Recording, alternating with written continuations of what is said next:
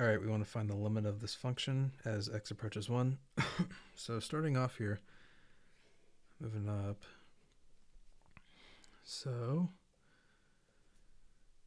breaking this down, limit as x approaches 1 of the sine of x minus 1.